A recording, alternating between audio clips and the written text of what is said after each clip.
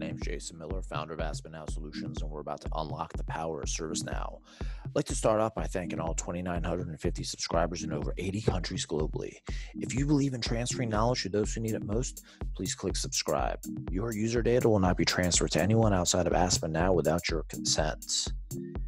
Hey everyone. So recently, in response to the COVID-19 epidemic that's going on around the world, received a couple of user requirements that I thought that I would pass on to the rest of you. And it involves receiving an inordinate amount of notifications. And basically, the objective was to cut down how many notifications are received by task fulfillers. So I'm going to take you through two ways that we can leverage Flow Designer to make this happen. So the first one that we're going to focus on, I'm just using the problem form here. Something's wrong with my incident form, so I stopped using it for right now because there's just some issues there. So I think when I domain separated my instance, I blew some things up. So no big deal. The show must go on, as they say. So anyway, what we're looking at now is a problem record. It's a new record, hasn't been created just yet. And basically what we want to do is, instead of sending an email to the person they assigned to, we'd like a connect chat to open up, or at least populate with a number here, increase every time that a ticket is assigned to an individual. So I've already filled out the assignment group and my name right here. And when I hit save, what will happen is little number one will come up right here, this blue number one. And what this does is it adds me to a conversation. It just tells me, basically that this is the record I need to look at because it's just been assigned to me, right? So that was the first thing that they wanted, instead of having an email sent to them, because this kind of saves time and going back and forth between email and the actual application. It keeps you in the platform, is the main desired effect. And the second one was when they're mentioned in the notes. And some of you might already be aware that there's a notification that's sent out every time you mention someone. And what I mean by mention is I'm going to put in the @ symbol, and I'm going to type in my name. I'm going to find myself, Jason Miller here, and I'm going to hit post, and that's going to add me to the activity log. But also you see the number one turns on right there, and it's just telling me that, hey, look, you got another one here, right? So it's basically telling me that someone had mentioned me in the activity log, and that probably I should go take a look at it. So these are two ways that, instead of having notifications fly into someone's email box, and they probably already have thousands there to look at on a daily basis, this is one way we could prevent that. So let's just go through the steps here that we took to implement that. So first off, I just wanted to mention that there is that activity stream at mention email, and probably you'll see these if you have this turned on out of the box. So all that means is that second part that I just did with mentioning the person, they will get a notification. And basically, if you take a look at where it's coming from, first off, is the live notification table. So it's not linked to the problem record at all, or the specific record. So if we were to use the problem table to try to make this, it's not going to happen. So we have to go off of this table right here, which is live_notification.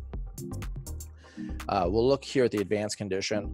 Looks very complicated, right? So we're not even going to mess with this. This is a way simpler solution than having to script all this stuff out. So even if you don't know how to script that well, I'll show you a real simple method for setting this up. So who's going to receive? Basically the user in that field, and then what it's going to contain is you've been mentioned.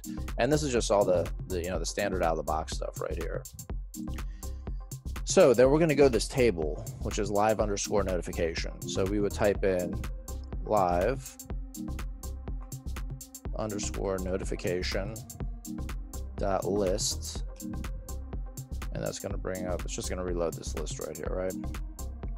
So as you can see here, these are the two that I just created, and excuse me, this is the last one that I just created for the demo in terms of the mention. The other one was coming strictly from the problem table, as we'll see in the Flow Designer in just a second. One thing you might try to do is use this document ID field. The problem with this field, and I understand why they use it. They use it because not every notification or live notification is going to be in a table that comes from task. So what I had to do is set up this custom field called task. And a couple of issues here with this is that, like, if I were, like, imagine we had thousands and thousands of these notifications going on a daily basis. If I try to just find the problems, it doesn't bring up anything. If I try to find the specific record number or even a portion of it, let's just try 403, what is that, 58? It's not going to find it. Whereas if we created our own, like this, what was it, 40358, it'll pull it up. See, that's why you create this field partially. The other reason is because we need to be able to dot walk, because if we try to click inside this record, and if we were to click on this, it would bring up this screen right here. It looks like a reference field. It has this little I next to it, and you're like, wow, I can dot walk to it. Problem is that it's not a reference field, and the way we know that is that when we try to set up a business rule against it, and before I get to the business rule, I'll just show you the field that I'd set up. So right here, I called it just task, and it's U_task, and it is a true reference. If we looked at document ID is actually its own type, and there's no real way to dot walk to it from condition builder at least. So if we go into our entry here, this is the one that I created, just a standard reference field, and we're referencing the task table. There's no real reference qualifier or anything going on with it. Now, if we go to the actual business rule itself, one way that we know that document ID is not able to be dot walked is that it doesn't have these little arrows next to it. You see how here the task fields, if I want to kind of go into the fields off the task, we can do that. But with the document ID, we're not able to do that. So that's just one thing to note, and why we had to create that. It actually makes it a lot easier for us. So I didn't put any conditions on this one because this is just, a demo that I'm kind of showing you right here. It's not off of real life conditions, but if you think about it, you could probably go off the task type, like if you only want to do it for incidents and say task type is incident or something like that. And then we're going to go to our advanced.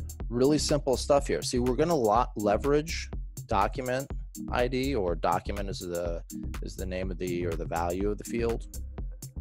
So I'm going to say basically I want to make the task current.u_task equal to current.document.sysid. Remember this last part here.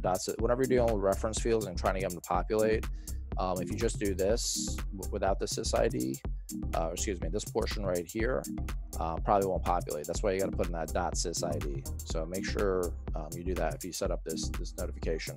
And notice here that it's running off the live_notification table. So it's key. It's not running off the problem table for the mention portion of this. So let's take a look at our two flows here.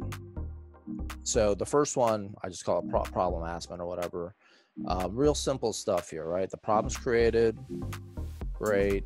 There's no real advanced options. I mean, if we wanted to, we could add some like filters, right? We could put in like, priority is 1 or something like that if we wanted to, and just have it on priority 1s. And then here's what we're looking at. This is where the magic happens. So we're gonna, and I'll create another one just to show you. So action, we're gonna go down to connect. Then we're gonna add the user to a task conversation. And then we're gonna bring in these pills over here, right? So the first one we're gonna bring in is the problem record. And then we're gonna open up the problem record. We're gonna go down to assign to, and that's gonna be our user, right? Because this is referencing the user table. So I basically just set up the same thing. I'm gonna get rid of this. Just hit delete, so that way we can see it right here. Fantastic. Now let's go to the one where I had to set up the business rule for the live notification table. So we'll notice here, notification created. So the trigger's created, right? And then we're going to do here, table is live notification. And then after that, we're going to say add user to task conversation. Now, again, if we try to use the document ID field, we could open up the notification record here, and we'll see here. See how document ID doesn't have like this little arrow next to it? That tells us it's not dot walkable, right? There's no reference to a table that's going on there. That's why I had to create this custom one right here to say, okay, task, here's what I want. I want to bring you over here, and that's where I'd bring you. And then I would take the person in the assigned to field, or the user off of the notification record. So what I would do is roll this up, and then I would just take the user over here and throw it over there. And that's basically the way I would do it, right? So just take the task, throw it in here, and then again, the user is what we want over here, and that's what makes it work there. But just remember, you're going to have to set up the custom field, so you're going to have to be a developer to set up the custom field right here, and then also the business rule. Again, this isn't very complex, but the solution works, and also at the end of the day, it reduces the need to go back to whatever email system you're using, like Outlook or Gmail or whatever it is. You can stay 100% in the tool, still get the notifications, and keep those task fulfillers pointed towards fulfilling tasks instead of going through emails and trying to triage them that way. So I think this is a pretty nice little solution here to meet that requirement. And that's it for today. My name is Jason Miller, founder of AAspennow Solutions, and we've just unlocked the power of ServiceNow.